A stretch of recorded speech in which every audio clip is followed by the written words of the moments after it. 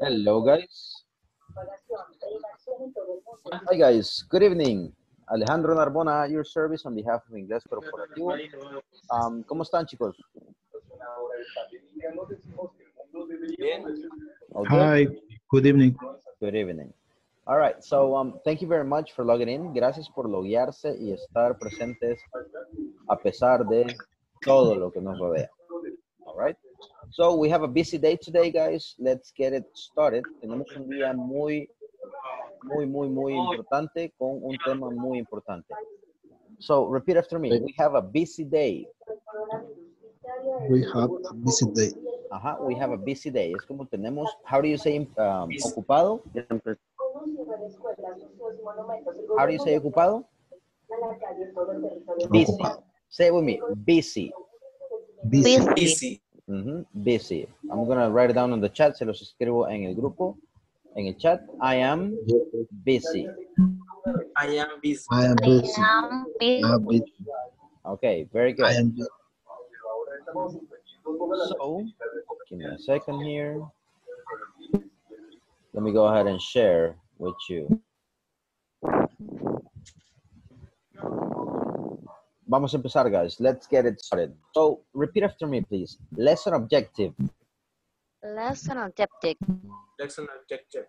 Lesson objective. Good. Lesson objective. Good. By the end of this class, By the end of By this then class, on this one, By the end of this class, give me a second. you will learn how to form statements. You will learn how to form statements. you learn how to front section. Good. Vamos acá. Vamos a hacerlo de nuevo. By the end of this class, By the At end the of end this of this class, y acá, guys, tenemos L y L. Oops. Tenemos L y L, así que las vamos a unir. We're going to link it. So, you will learn. you will learn. you learn. will learn. You will learn. Good. You will learn. Ajá. So, decimos will. Will, La misma L de will la vamos a unir con la L de learn. No repitan ahorita. Do not repeat. Vamos a decir y pongan atención al sonido final de la N también, porque estoy escuchando que me dejan mucho la R. Vamos a acá. You will learn. Y terminamos con la N. You will learn. you will learn. You will learn.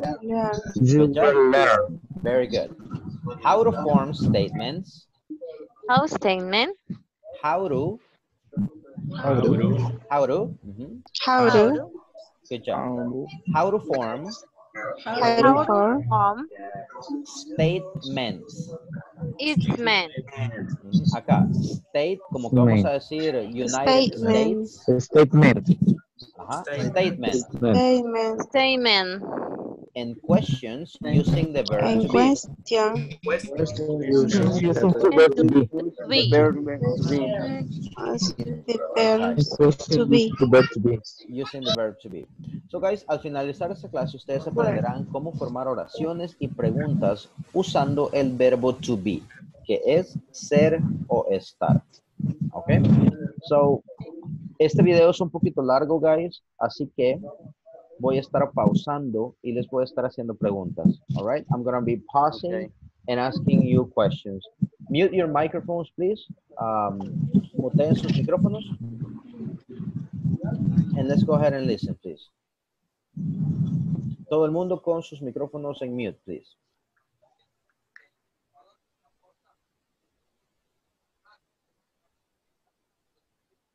So we're gonna follow something very similar with the learn how to form learn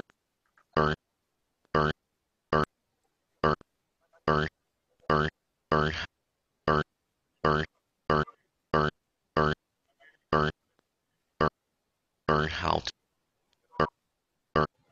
All right, just give me a learn second. how Deme to un form segundo que statements and se está trabando. learn how to How do you say refrescar? learn how Refresh. Learn. Refresh. Ahorita estoy refrescando la página. Give me a second. Learn how to. Give me a second, please. David. Dígame. Fíjese que estoy viendo por acá que ahí dice desactivar y activar audio y ahí se escuchan todos. Desactivar y activar audio. Ajá, cabal donde están todas las fotos, todos donde estamos todos en video. Ajá. Ahí Just dele one moment, y please.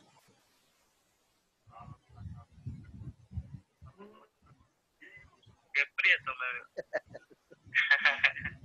Give me a second. I'm still working Hi. on it. Todavía estoy trabajando en él. Silver, how are you? Here we go. Just a moment.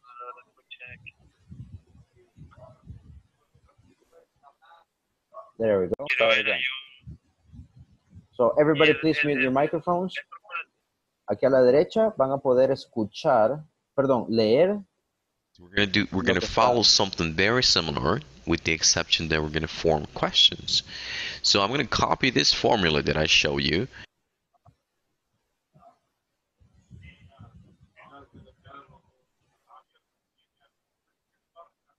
Learn how to form statements and questions using the verb to be. Let's get started by looking at the image on your screen. I would like to start by explaining the verb to be, which corresponds to each pronoun.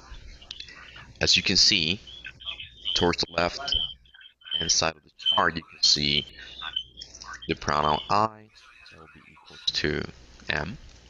For the pronouns you, we, and they, you're going to use are. And for the pronouns he, she, and it, then we're going to use is. All right. So here, guys. all right. In the chat. So, vamos a ocupar, guys, con el I. Siempre vamos a ocupar I am. Toda la vida. So, say with me, please. I am. I am. Mhm. I am. Exactly. I am. Guys, give me a second. Póngale silencio. Ay, mis oídos. All right. Con esto, si alguien tiene el speaker, All right.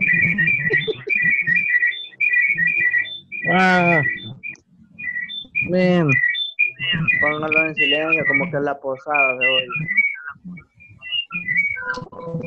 give me a second.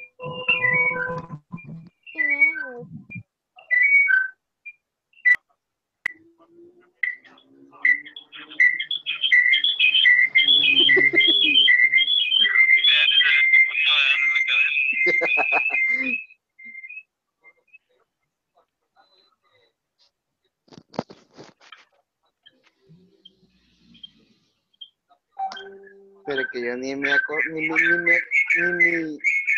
mi correo entrar.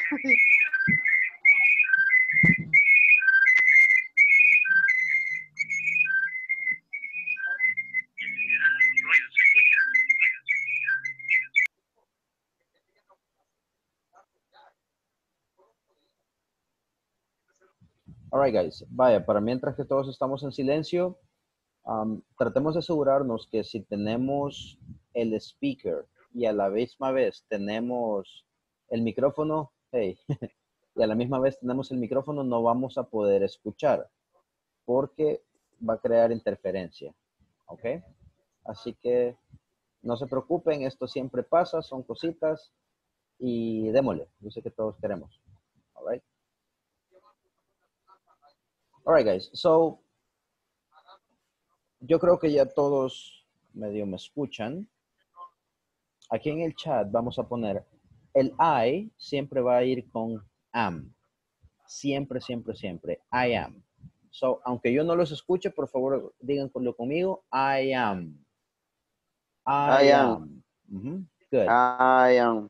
Y los labios siempre topando. I am. I am. I am. I am. I am. Good job. I Now, am. Con el verbo to be I es am. is, are. So, vamos a tener you are, say it with me, you are, You are. You are. we are, We are. they are. We are. They They are. are. They are. Correct. So, ¿qué sujetos vamos a ocupar con are, guys? Vamos a Tercera ocupar persona. you, we, are. they. We, We are. they, Ujú. You, we, they. Good job. Ahora, en esto también lo vamos a poder contraer. Me estoy adelantando un poco al video. All right? Your. So, your. Your. Say it with me. Give me a second. Your. Just one moment, please. Un momento. Your. Dice Retrovisión que la pague. Good. No, siempre voy a tratar, guys, de si escucho background noise, de ponerle mute. ¿Ok? So, tratemos siempre de que no le afecte a los demás. Sé que es difícil, ¿verdad? Pero tratemos. So, nuevamente, vamos a ver. I am. Y la contracción sería I'm. All right. Contracción es I'm. Luego vamos con you are. Y la contracción You are. es your. Your. Ujú. Your. We are. We are. La contracción es You are. we're. We are. They are. Where? They are. La contracción They es are. there. They are. There. Correct. They are. Luego tenemos con el verbo is. Siempre va a ir con he, she, and it. So, he is, we say his. Okay. She is, we say she's. She's. Mhm. She's.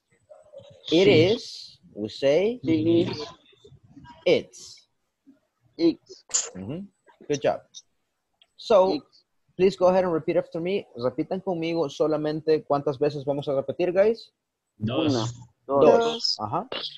Y siempre traten de hacerlo todos al mismo momento, porque si nos esperamos los 30, terminamos a las 12. ¿Ok? Okay. So, I am. I am. I am. I am. I am. I am. I'm. I'm. I'm. You are. I'm. You are. You are. You are. You are. You're.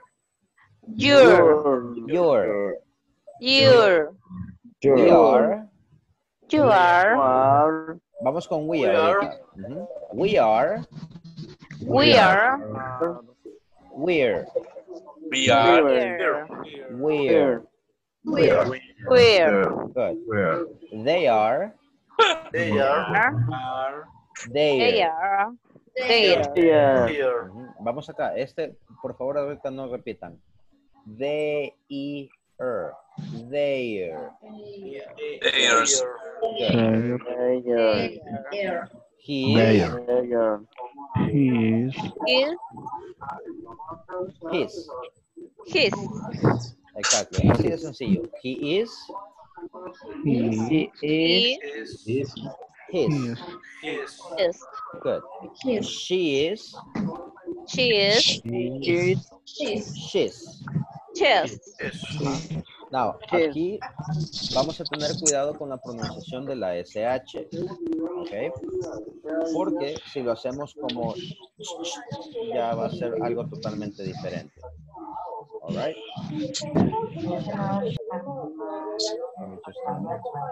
So, díganlo conmigo como que estamos callando a alguien. She's. She's. Exactly. She's.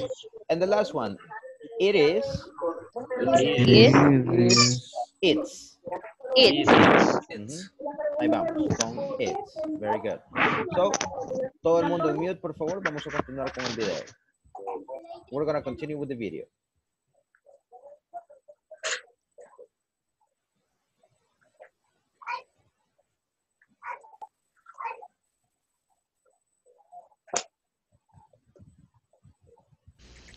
So, if you look at the examples, I'm Jennifer Miller. This is the same thing as saying, I am Jennifer Miller.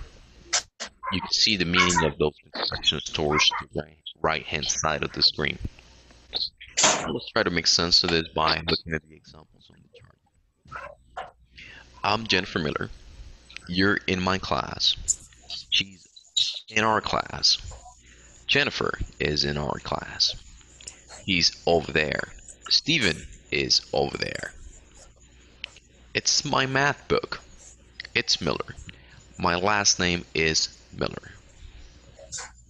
In order to understand this, you need to follow this particular rule that I'm going to display here on this document. Let me just change the size. 1 second. All right. And we're going to try to make sense of it, right? The subject or pronoun is the first thing that we're going to have in order to form sentences. So, for example, I is the subject. And as we saw here, we can see that the verb to be to use whenever we use the pronoun or the subject I will be am. I am. And the complement is just other words that are used. So for example, I am Joe. So we got a subject, the verb to be, and then some kind of complement. Let's give another example. I, the verb to be, I am. And what is the complement to that? I'm going to say an English teacher. Okay, let me give another example. Now I'm going to give an example with he. He is the subject of our sentence. And if you remember, for that, we're going to use the verb to be is. He is. And we're going to say Mario. That's his name. He.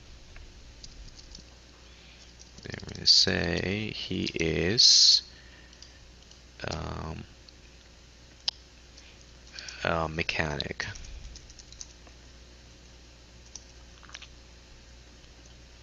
He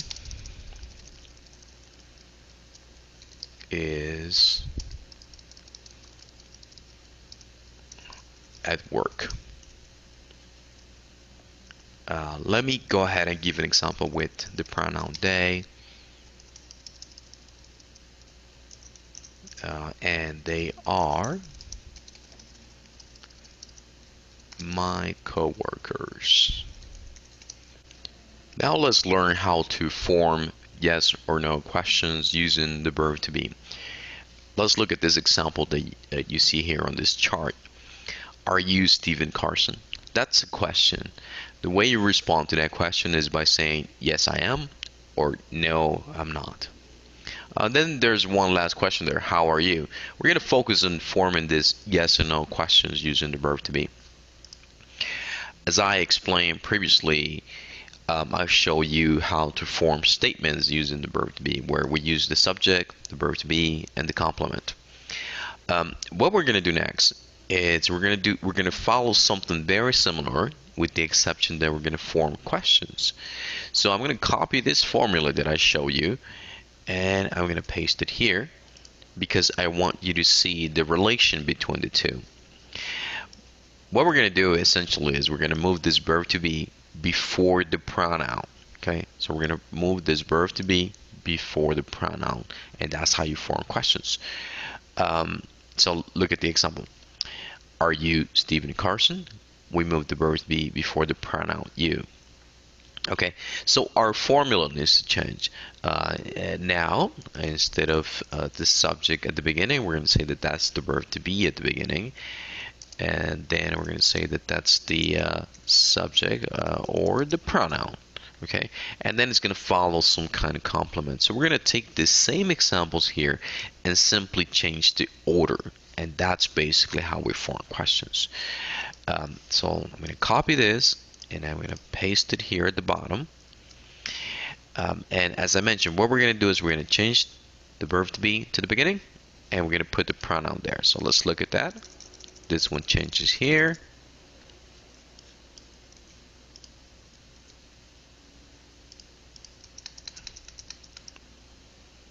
And there we go. So the first question is, am I Joe? Yeah, obviously you need to change things like spelling at the beginning with capitals. Am I Joe? Okay. And the next one, I am an English teacher. What I'm going to do is I'm going to change the order and I'm going to say,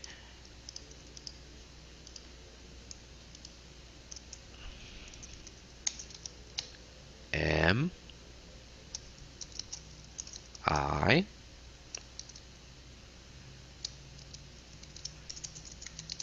an English teacher?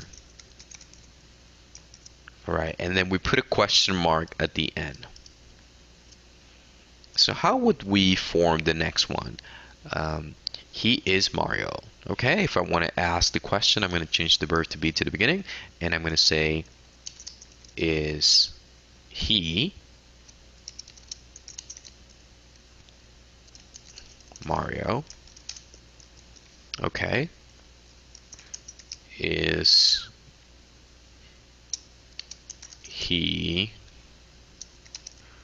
a mechanic? Is he at work? Are they my coworkers? Now, what I would like for you to do is to give some examples of your own.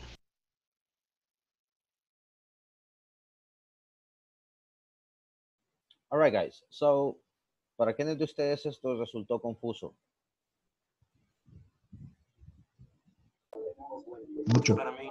Okay. Algo. Okay, very good. Now, esto, guys, prácticamente es la base de todo. Igual que en español, que nos enseñan el ser, estar, parecer. El verbo to be siempre me ha costado. Ajá, y no son los únicos. Sin embargo, no es tan difícil. ¿Ok? Como ya vamos a hacer un par de ejercicios en contexto. ¿Ok? So, primero que nada, esto es mucho de vocabulario. ¿Ok?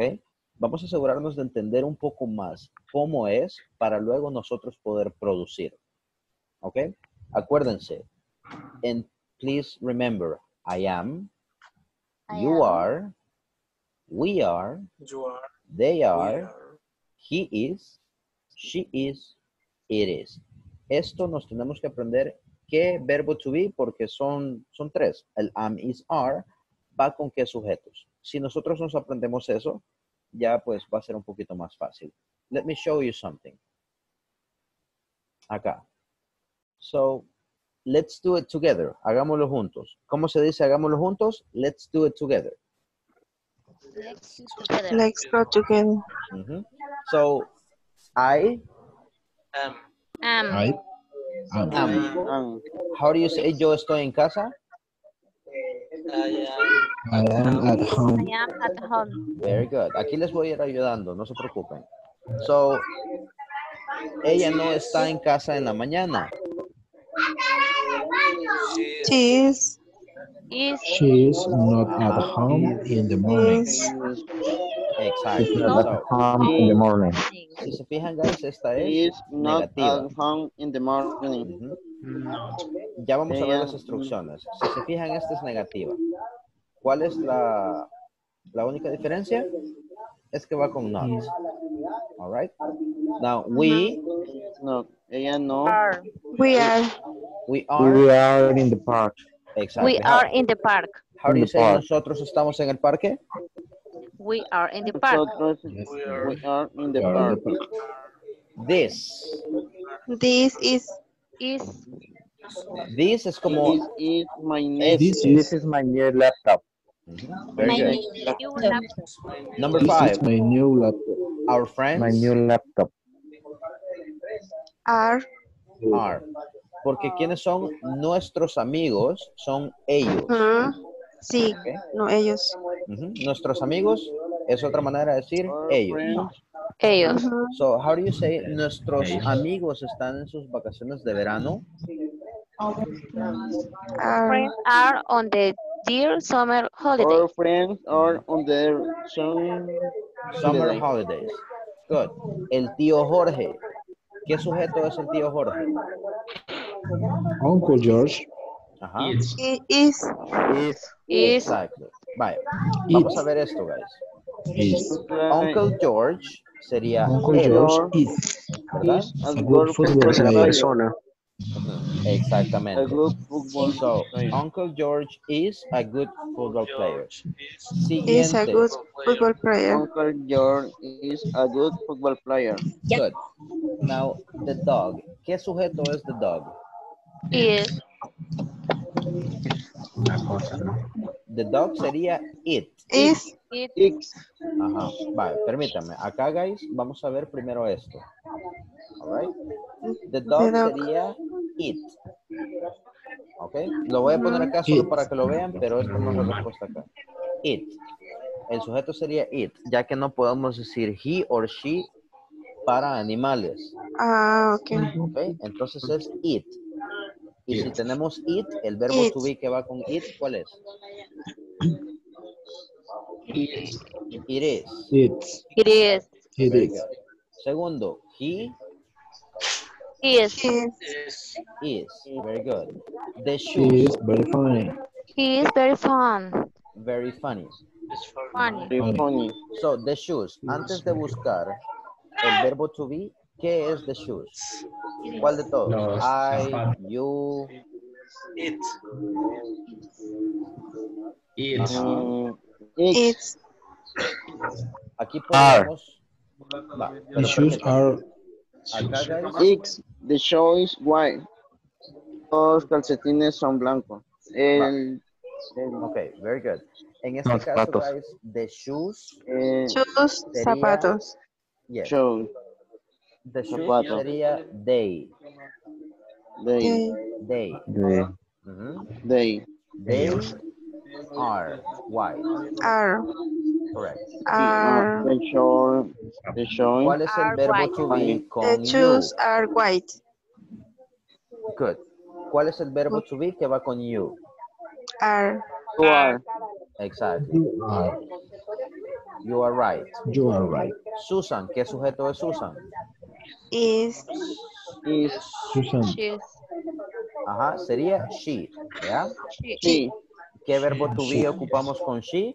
Is. She is. Good. ¿Cuál es el sujeto aquí? Are. Vale, permítame. Acuérdense que el sujeto es el que va primero. They They are. are. Exacto. in the house. In the The house. house. Ellos están en la casa. Sus camisas, ¿qué sujeto es? His t-shirt. It's. It's. You are. Ujú. Is it? His t-shirt are. Vale. My sister, ¿qué sujeto es my sister? Is. She is. She, ¿ya? Ok. She Good. is. She is. Y aquí otra vez, Is. she is. Vamos a ver si lo tenemos bien. Exacto. So, como les digo, guys, aquí prácticamente tenemos que ir viendo estructura. ¿Ok? Now, la estructura sería sujeto. Si se fijan, acá vamos todo. I, she, we, this, our friends, Uncle George. So, primero va el sujeto, más, ¿qué sigue después del sujeto?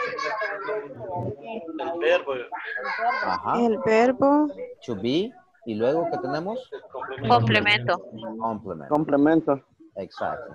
So, el inglés, guys, no es que sea fácil, pero tiene una estructura más sencilla que el español. Entonces, si nosotros sabemos identificar la estructura, luego es como poner las piezas de un rompecabezas.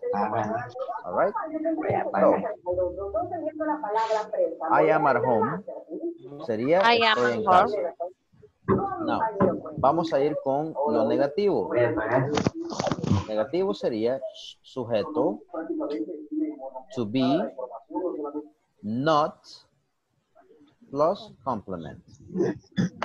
Okay? So, vamos a hacer este ejercicio, guys, pasando todo esto al negativo. ¿Cómo se dice yo no estoy en casa? I'm not, I'm not I'm not at the house. house. I'm not home. At home. I'm Very not good. home. I'm not at home. I'm not at home. Esta I'm ya not está at en home. negativo. Miren, sujeto, verb to be, not, and At complement. home. So we have subject, to be, complement. How do you say no estamos en el parque? We are not in the park. We are not Weren't. in the park. In the park. So, ¿cuál es la diferencia, guys, acá entre afirmativo y negativo que lleva el not? Eso es todo. Now, esta no es mi laptop. This This is my not. my This new might laptop. not be laptop. this is not Ajá, sigamos. This is not My new my laptop. laptop. Very good. This is not my laptop. Nuestros amigos no están en vacaciones de verano. Our friends are not Are on not their summer holiday. holiday. Ahí vamos. On their summer holidays. On their summer holidays. Good. El tío Jorge no es un buen futbolista. George is not a good football player. A Is good not a good football player. football player. Very good. Él no es divertido. Perdón, número 7, number 7. El chucho no está debajo de la mesa. The dog is not under the table. Under the table. Very good. Él no es muy divertido. She's not very funny. It's not very funny. Fun. Funny. Now, Funny. la diferencia entre fun, solo con una N, okay, es que pasas un buen momento. Funny es que te hace reír, te causa mucha gracia. Okay. Los zapatos no son blancos. The shoes not Right. Are white. not white. ¿Vamos entendiendo la estructura, guys? White. Okay. Okay. Yes. Tú no estás en lo correcto. You are not Right. Good. Susana no es buena en tenis. O Susan, perdón. Susan Susan is not good at tennis. Tennis. At tennis. Very good. Athens. Ellos no están en la casa. They are not in the house. In the house. Okay, they are not in the house. Correct. Su camiseta no está chiva. Cool es como chiva. His t-shirts are not cool. His t-shirts, are not Cool. cool. Exactly. Cool. Mi hermana no es una buena nadadora. My My sister sister is not a good swimmer. Summer. A good swimmer. Díganlo conmigo. Swimmer. swimmer. ¿No viste tele? And the Swimmer. last one, No. ella no está en Italia. ¿No viste He tele? is She is not not in Italy. In Italy. Dígalo conmigo. Italy. Italy. Vaya, guys. He is not in Italy. Italy. Good job.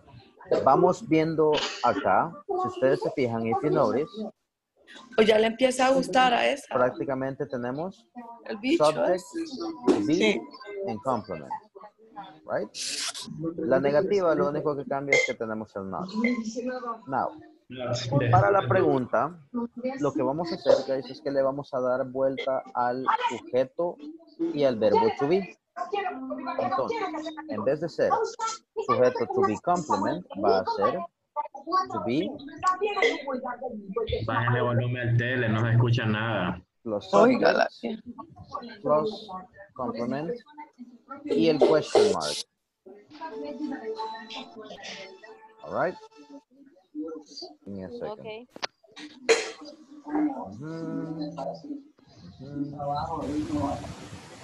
Good. Para mientras voy a poner a todos en mute. para que no veamos teles, no que estudiamos. All right. So, acá prácticamente vamos a jugar un poquito y se los estoy explicando en español por el mismo hecho que es algo complicado al principio de entenderlo. ¿Ok? En vez de decir I am at home, que sería sujeto to be complement, vamos a darle vuelta. Y eso es todo. Vamos a poner am I at home. Las pocas monedas que ganan no le alcanzan. So, simplemente le damos vuelta. Right? So, les voy a poner el otro. Vamos a olvidarnos ahorita de las negativas porque no los quiero confundir con preguntas negativas. ¿Okay? So, vamos a poner está en casa en la mañana. Is she? Eso es todo. En vez de At she home in is, the morning. le damos vuelta. Y luego lo Is demás she? no cambia. Is she at home in the morning? Y le ponemos siempre el signo de interrogación que se dice question mark. Okay, give me just a second.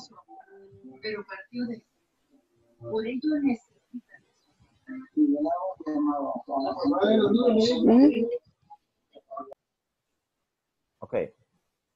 So, eso es todo lo que vamos a hacer, guys. Para hacer las preguntas, simplemente vamos a cambiar la posición del verbo to be con el sujeto. Eso es todo. All right. Now, voy a hacer una más. Número 3. En vez de we are in the park, estamos en el parque, le damos vuelta y vamos a poner are we in the park. Are we in the park? Okay. Now, this is my new laptop. Vamos a quitar el this, le vamos a dar vuelta con el is. Is this my new laptop? Y si se fijan, el complemento no cambia. All right? So now, I need a volunteer para que me digan, ¿están nuestros amigos en vacaciones de verano? Are Our friends on their summer holidays? Summer holidays. Ahí estamos. Are our friends on their summer holidays. Holidays.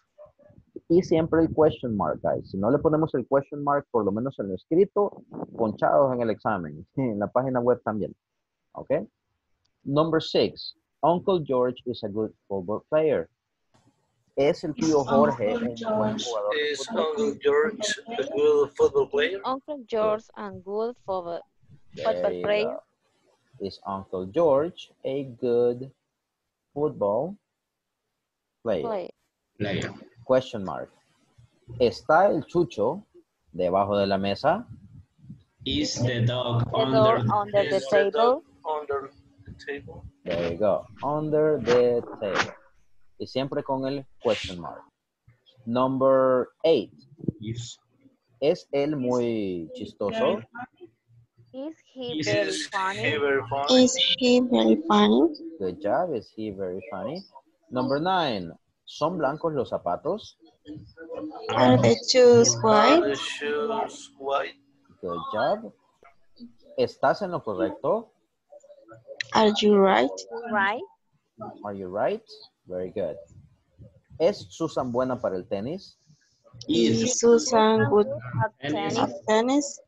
Good at tennis. Very good. ¿Están en la casa? Are they in the house? In the house. Very good. ¿Son chivas sus camisas? Are his t-shirt cool? Mhm. Cool. Very good. ¿Es mi hermana una buena nadadora? Is my Is My my sister sister a good swimmer. Swimmer. Swimmer. Swimmer. Swimmer. Swimmer. Y la última, ¿está ella en Italia? Is she Is she in Italy? Is she in Italy? In Italy. Italy. Italy. Italy. Very good. Is So, she in Italy? good. Vamos a hacer un recap. Vamos a hacer como una recapitulación para esto. Para afirmativa, y me gusta llamarlo afirmativa porque Y no positiva, porque yo les puedo decir a ustedes, yo los odio a todos. Y es una cosa Qué buena afirmativa, onda. pero no es positiva, ¿verdad? Eso de odiar tiene una connotación negativa. ¿Ok? Entonces, por eso siempre tratemos de decir afirmativo en vez de positivo. Porque positivo tiene una connotación de que chivo. Yo los amo a todos, es afirmativo y tiene un mensaje Gracias, positivo. teacher. Ya saben, los amo a todos. Y yo los odio a todos, siempre es afirmativo, porque estoy diciendo que sí, pero tiene un mensaje negativo. ¿Ok? Mensaje subliminal. Siempre ocupo el mismo, no crean que es con ustedes. Amor y odio. All right, so we have subject. What is the structure? To be and complement. ¿Cuál es la estructura para negativo? Subject. To be, To be. complemento. Not. El not, que no se nos olvide el not. Lo pongo en mayúscula solo para que vean la diferencia. Plus complement. ¿Y cuál es la pregunta? Para pregunta, ¿qué hacemos? El cambio. Invertir. Cambio. Ajá. El verbo, So, to be, exacto, más el sujeto, sujeto. complemento. Complemento. ¿Y qué más para que No. sea pregunta? La El insignia de signo de interrogación. interrogación. ¿Y cómo se dice signo de interrogación? Question. Question mark. Question mark. Correct. Very Question good. mark. Question mark. Ahí está. Vamos a ponerle aquí una flecha entre paréntesis. Bueno, question mark. Question mark. All right, very good. So guys, esto es lo que vamos a hacer. Question mark. ¿Tenemos alguna pregunta en cuanto a lo afirmativo? Do we have any question about affirmative? Not. No? Okay. No. Now, si la estructura está clara, acá lo que nosotros tenemos que hacer es vocabulario. ¿Cómo vamos a aprender vocabulario? Exponiéndonos al idioma, escuchando música, viendo películas, leyendo.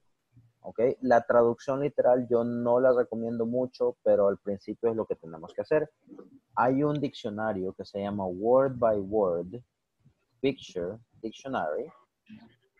Traten de buscar la edición 2. ¿Lo puede escribir? En eso estoy.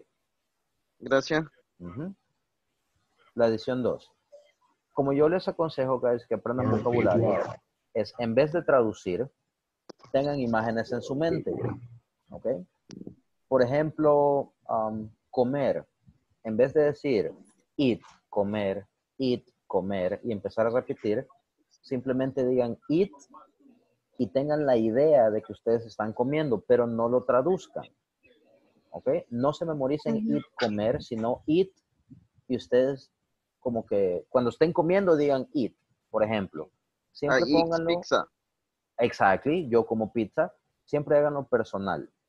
Si estamos viendo, por ejemplo, un sillón, en vez de decir couch, sillón, couch, sillón, couch, sillón, digamos couch y lo señalamos, couch, couch, couch. Couch. En ningún momento traduzcan en la medida de lo posible. ¿En qué les va a ayudar esto, guys?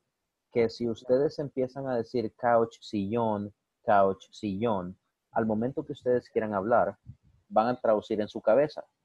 ¿Cómo es que se decía sillón? ¿Cómo es que se decía sillón? Sofá. También, sofa, en inglés.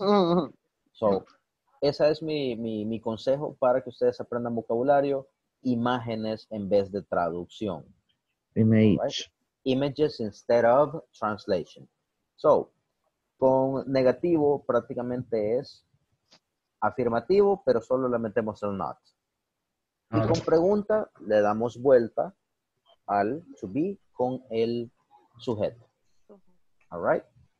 ¿Estamos claros en esto, guys? Ok. Okay. Okay, very good. So, lo que vamos a hacer es lo siguiente. Quiero que todos pretendan que son teachers. ¿Ok?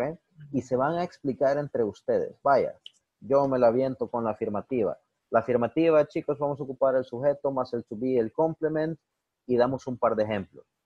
Vaya, ¿quién va a explicar la negativa? Yo. La negativa es el sujeto, to be plus not plus complement, y den ejemplos ustedes mismos. La mejor manera de aprender es enseñando. ¿Ok? So, voy a abrir los grupos, guys. I'm going to open the break rooms. Y quiero que entre ustedes se enseñen. Voy a estarlos visitando poco a poco para asegurarme que se están ayudando. ¿Ok? Por favor, acepten la invitación. Please accept the invite and I will visit you. Tenemos 13 minutos, así que tratemos de ocupar bien el tiempo.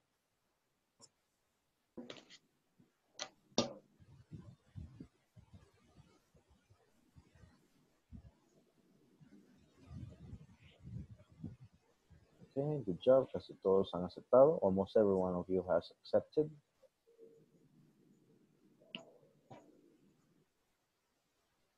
Good.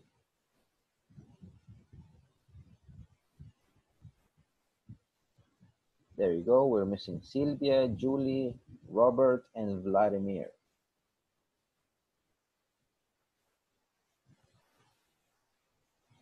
Guys, ¿ya tienen la invitación? Okay, so Roberto and Julie.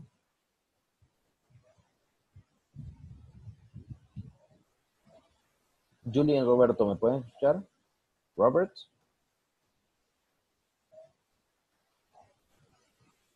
¿Me escucha Robert? Ok, si me escucha yo no le puedo escuchar, pero trate de aceptar la invitación. Lo voy a cambiar de grupo para que le llegue otra. Y trate de aceptar lo antes posible para que practique. Es el verbo. Ajá. Luego el sujeto, el complemento más el signo de interrogación. ¿En cuál? Correcto. Ese sería en el segundo, en el de interrogación, ¿verdad?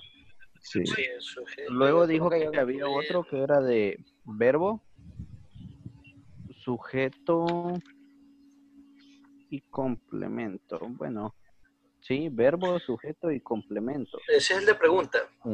That's the question, that's right. Pues, Sí, luego, pues, bueno, solo eso es lo que me acuerdo de el de afirmación, que, bueno, un se ejemplo. pone... Ese es el que más se ocupa prácticamente en Ajá. todo. Si mal no me acuerdo, solo vimos el 3.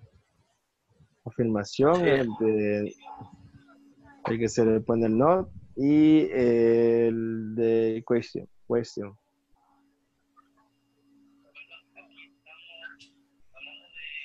Sí. Ahora tenemos que dar un ejemplo por cada uno, por lo menos. That's right.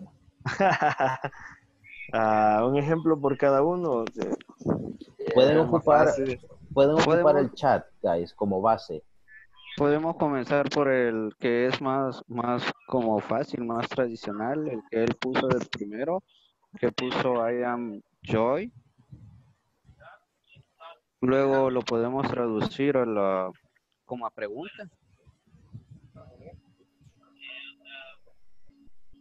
Hola.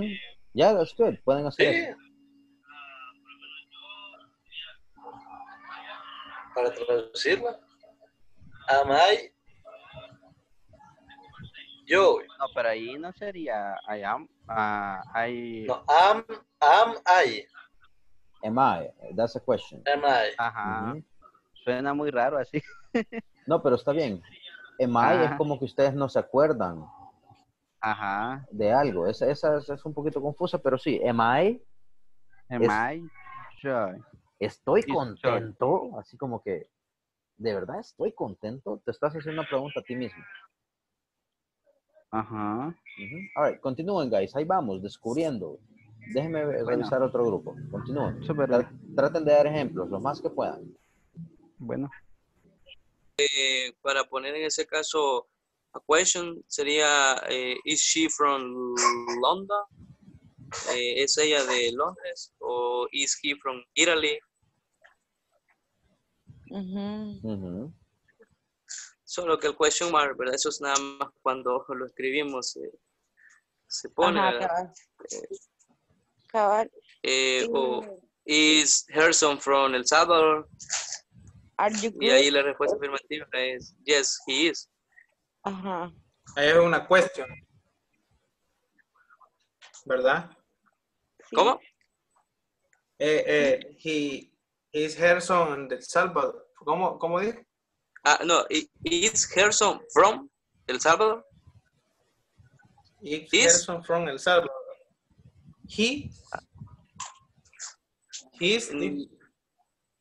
En forma de pregunta. Is Gerson in El Salvador? From. Algo así.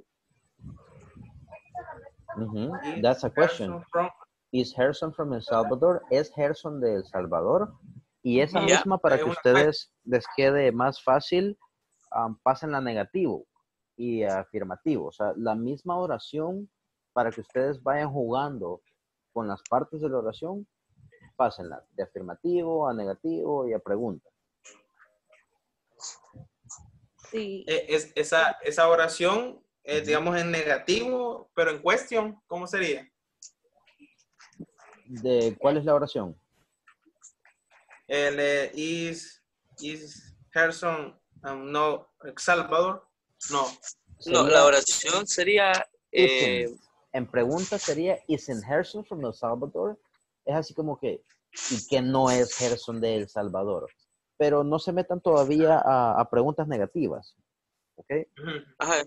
Mastericemos primero. Sí se puede, pero mastericemos primero las afirmativas para que no nos confundamos. En ese caso... Is Gerson in El Salvador? Esa sería la pregunta. Ajá. Is Gerson... Ya para positivo sería Gerson is El Salvador, así. Gerson is, dependiendo. De El Salvador sería from El Salvador. En El Salvador sería in El Salvador. Okay. Para decir que está en El Salvador sería Gerson is in El Salvador. Yes, in El Salvador. Ajá. Y para negativo sería Gerson is not in El Salvador. In El Salvador. Como es nombre propio, no se traduce. Sí, in El Salvador. Ok, good job, guys. Déjenme verificar otro grupo. You're doing a great job. Están haciéndolo bien.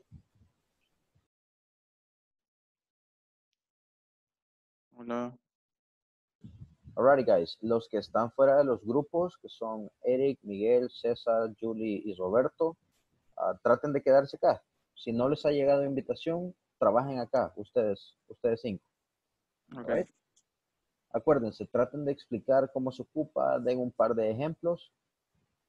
Si quieren alguien, dígame cómo es, para ver si lo estamos haciendo bien.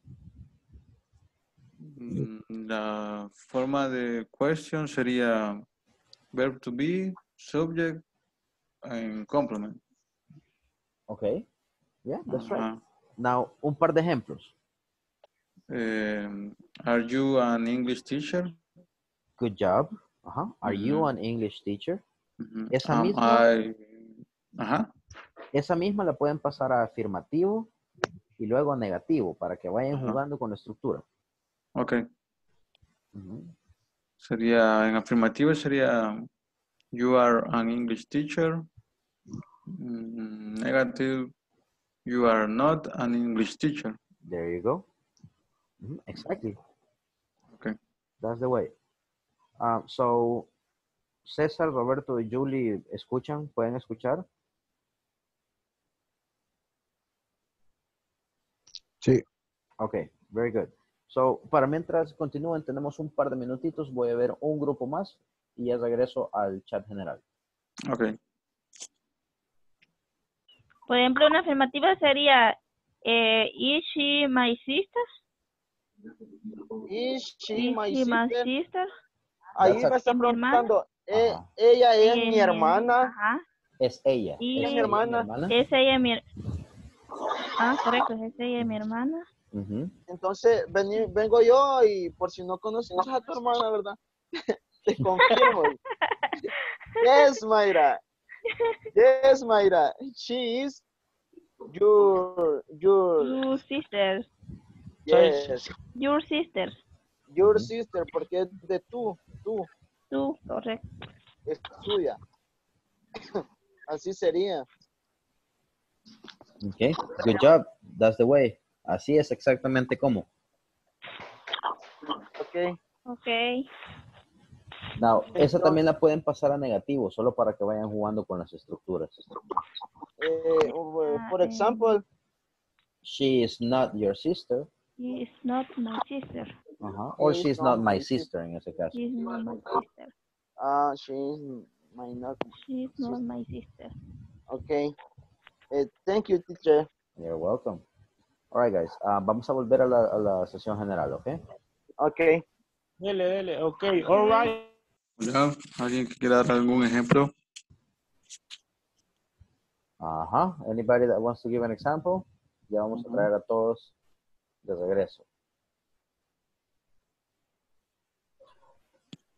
Ok, so poco a poco empezamos a retornar todos, guys.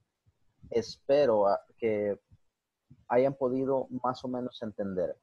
Now, acuérdense de algo. Esto lo tenemos que masterizar, lo tenemos que tratar de entender a la mejor brevedad posible y de la mejor manera posible. Es muy fácil encontrar ejemplos como el que yo les pasé. Lo único que hice fue poner en Google que puse verb to be, exercises, ejercicios con el verbo to be, y ahí salen pero infinidad de links. So, pero no sé si me escuchan ahorita. Yes, we do, si te escuchamos. Ok, so, si vamos a cubrir un tema, tratemos de seguir la plataforma, tratemos de conseguir la mayor cantidad de ejemplos posibles y obviamente practicarlo. ¿Ok? Vamos a practicarlo. Si se da un tema, tratemos de ser proactivos. ¿Cómo ocupar el verbo to be en inglés? Hay muchos videos en YouTube y no dejemos que tengamos como hoyos en nuestro aprendizaje. ¿Okay? Sí, porque no te veo. All right. So, guys, eso sería todo por el día de hoy. Thank you very much for logging in. Gracias por dar lo mejor. Como pueden ver, poco a poco nos vamos acoplando mejor al grupo. Todavía tenemos un par de cositas con el ruido del fondo, pero ya poco a poco lo vamos a ir mejorando. ¿Ok? Así que, thank you very much, guys. My name is Alejandro Narbona. Remember, we have no classes on Friday. No hay clases el viernes. Así que, por favor, estén mañana temprano. Okay. Siempre trato de conectarme a las 9:02 para asegurarme que todos están y no quedarme solito por 2 minutos y terminar a la hora. So, thank you guys. Have a good night and I'll see you tomorrow. Take care. Night. See you tomorrow. Bye.